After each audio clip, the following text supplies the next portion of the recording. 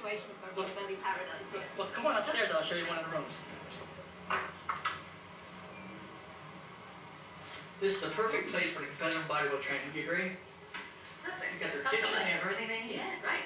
Yeah. Plus, if they don't like cooking their own food, we have our own chef downstairs. The problem was always that food. You know? Yeah. Plus, we're right on the beach. I tell you, they love to go down and get the sun and get that final look. And right on the doorstep, they've got the world's most famous gyms. Yeah, there's Gold's Gym and World's Gym right down the block here. It's terrific. I tell you, they love it. I can see down on the stalls that they're selling all the workout gear. Yeah, definitely. Plus, they have beautiful rooms to relax in. Let me show you one of the bedrooms. Great.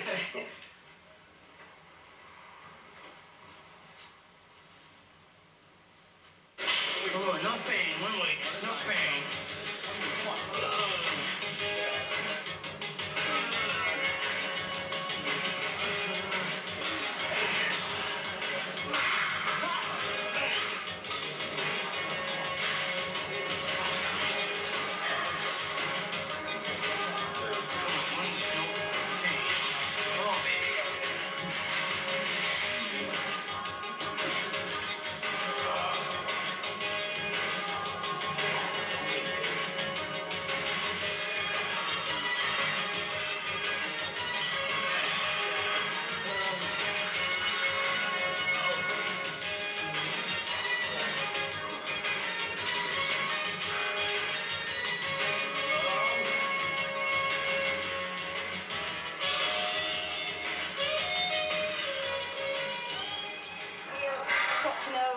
Mike very well this last few months. What word, one adjective, would you use if you had to use just one word for Michael? Intense. I don't have to think about that at all. Yeah, the word intense. Mike, you look up the word intense in the dictionary, there's pictures next to it. Yeah. That's the bottom line.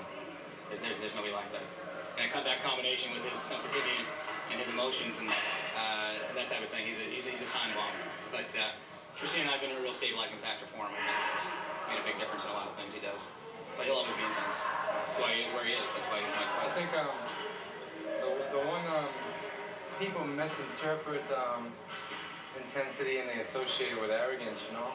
I'm not an arrogant person. It's just when I'm in the gym and I'm doing what I do, I'm a real focused person, and it makes it feel like to people like I'm some kind of asshole.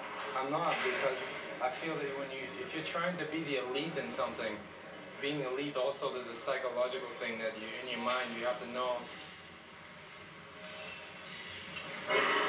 My dad trained me for my first 4 shows. And when he was bringing me up training, he said, you know, if you want to be the best, you have to train the hardest. 1 week, wreck some people, 1 week. Yeah, 1 week. Come on. Come on. Get up. Get up. Come on.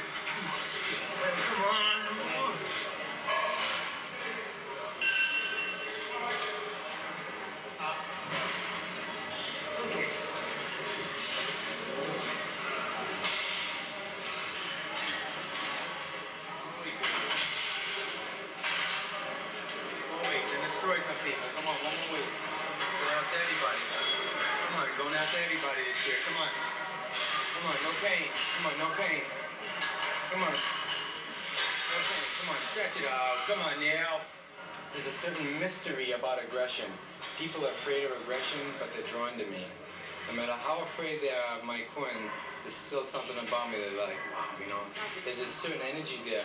My goal was that, you know, even when I go on stage now, it's like, I go out there, you know, okay, I'm there to compete, but I go out there for the fans, you know. If they go off and I make them crazy, I did my job. I mean, last year in Rimini, I wasn't even in my best shape, and man, I got a standing ovation. Even though I get people upset, I create controversy because controversy is exciting, and another thing, controversy motivates myself. I mean, this year I attacked Haney. You know, I didn't do it out of disrespect for Lee Haney. I did it out of the fact that I needed to motivate myself and for me to be at my best. I think you're seeing all the competitors being in top shape because, you know, I piss people off. I think I make people be at their best. I think this year at the Olympia, you're going to see the top 5 guys be at their absolute best condition. And I think I had a great deal to do with that this year.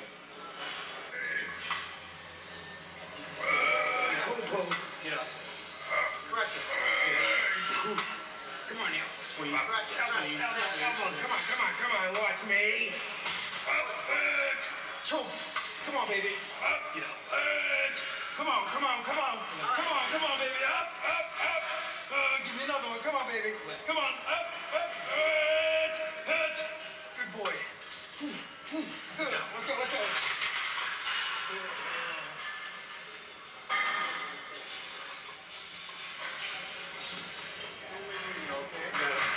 Watch me close because it's good. You tell me you only kick in the elbow.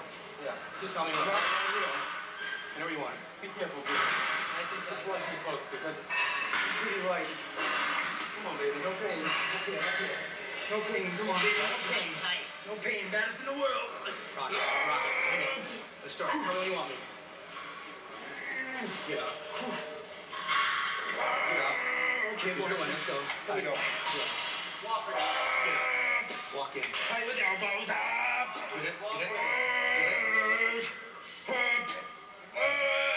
Get it. Come on, baby. No pain. One more. No pain.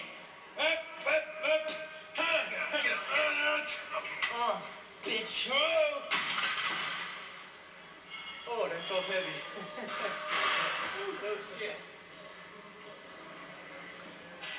Oh, my God. Oh, that was heavy. I'm very competitive. Don't ever challenge me in something. Because, it's be like, I'm like a pit bull, you know what I mean? You could knock me out, but you better not be standing around when I wake up. Because I'm going to come at you like an animal. I'm ready. You're ready. Tired. A little bit. Brought my body weight way down this year. Like in '88, right now I weigh 204. So, I start to eat a little bit. But this year I'm more concerned with symmetry because that's where it seems to be beaten. I brought my arms down 1 inch this year. My waist down 2 inches. And I brought my quads up 2 inches, my calves up 1 inch. So I'll have a better appearance of being more symmetrical. Because I always seem to get beaten by the smaller guys who are more symmetrical. So this year, I'm trying to give them also what they want. So I've been doing nutrition analysis now for a year with Neil, which we have here at the gym, and I'm the pro that represents the line. What it is I'm figuring out what your oxidative rate is for your body, what your body utilizes most efficiently, whether it be protein, carbohydrates, or fat. Now what we've come to figure out is my body utilizes a high protein diet, low carbs, and I get to stay my biggest at that. And I'll let Neil explain the whole system of what I do a little bit. I've lived with him now for 3 months with him and his wife, and more or less. Let's proceed. Yeah, more or less told me what I can eat and what I can't eat, and really watched over me, which is very important for an athlete to have a very strange support system. So I've been very fortunate this year. And I think I will be at my best this year because of it. Neil, what methods do you use then to assess all of the things that you need to do with Mike? Fat levels, the nutrients that he needs? Right. Well, we used to use blood tests and find out exactly what the pH balance was. We found that by using blood tests, if somebody was eating wrong for their oxidative type, that would throw it off. So through a questionnaire on cravings and questions about the autonomic nervous system, very detailed, and of course body fat testing and so forth, we've been able to establish their oxidative type from that, whether it be fast, slow, or mid. And Mike is unusual being a fast oxidizer. Most athletes are mid-slows and slows, such as Rich Gaspari, Mike Christian. They're all mid-slows and that type of thing. But Mike's diet, turning it around, doing it the way he set it up on a high-protein diet and very low carbohydrates for him, he's able to keep his muscle through his diet. Where most people lose a lot of tissue, Mike stays big with that, and of course he's able to get all the body fat off and keep all the muscle at that time. Mike tends to attribute a lot of his success to other people and so forth. I'm going to tell you, there's nobody like Mike Quinn. He's the most intense human being there is. His symmetry is due to his training, the way he trains, and everything else. As far as diet go, I just give him that little edge that will take him over the rest of everybody else. Very, very, very unusual what's happened. So, do you think you found the absolute right balance for Mike now? Well, there's no question we found the right balance for him as far as nutrients go, but when it comes to honing in for a competition, I don't care who you are or what you are, it's going to take you 3 or 4 tries to get it all the way down to. However, he'll be far and away the best shape of his life ever for this show. But I'll tell you what, the next show and the show after, he will be that much better always. Once you discover a certain person's specifics, which we have now, believe me, these last couple of weeks have been pretty trying for both of us, then you're really able to put it together for the next one and the next one. However, just like I say, he'll be 100 times better than he's ever been in his life. It'll be very tough to beat.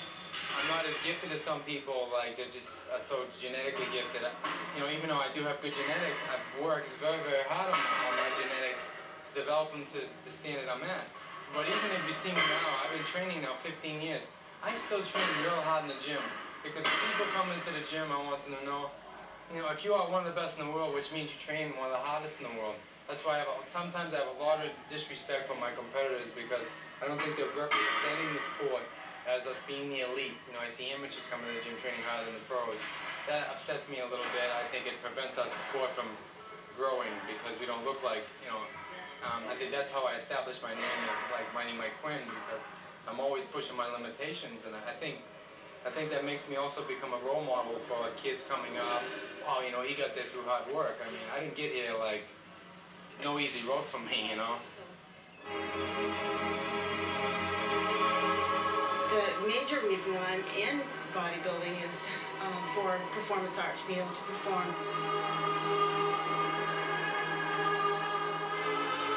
Diana Dennis does other things to tell people a story with my physique.